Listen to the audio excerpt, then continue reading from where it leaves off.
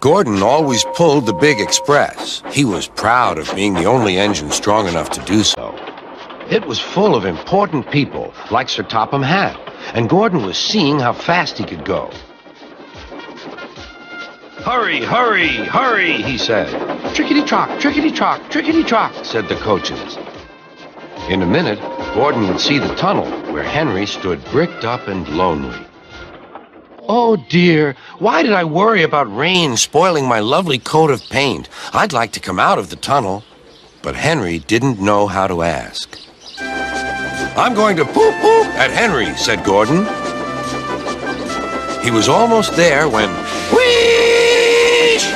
And there was proud Gordon going slower and slower in a cloud of steam.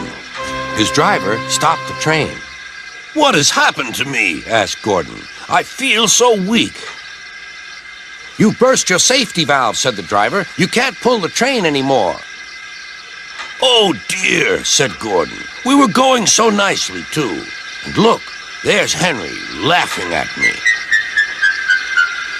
Everyone came to see Gordon. Said Sir Topham Hatt. "These big engines are always causing me trouble. Send for another engine at once." While the conductor went to find one, they uncoupled Gordon, who had enough puff to slink onto the siding out of the way.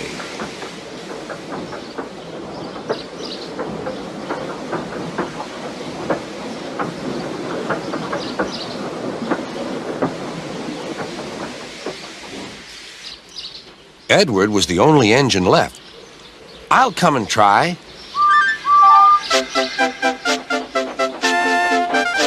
"Pooh," said Gordon. "That's no use. Edward can't push the train." Kind Edward puffed and pushed and pushed and puffed, but he couldn't move the heavy coaches. "I told you so," said Gordon. "Why not let Henry try?" "Yes," said Sir Topham Hatt, "I will." "Will you help pull this train, Henry?" "Oh, yes," said Henry.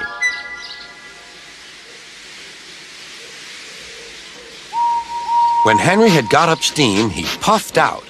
He was dirty and covered with cobwebs. "Oh, I'm stiff, he groaned. "Have a run to ease your joints and find a turntable," said Sir Topham Hatt.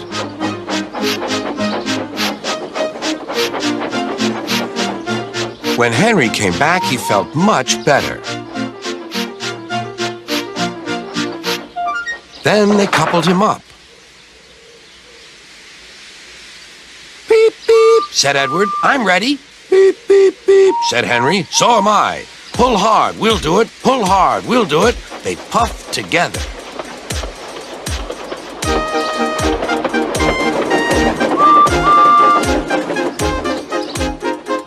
"We've done it together, we've done it together," said Edward and Henry. "You've done it, hooray! You've done it, hooray!" sang the coaches. Everyone was excited. Sir Topham Hatt leaned out of the window to wave at Edward and Henry. But the train was going so fast that his hat blew off into a field where a goat ate it for tea.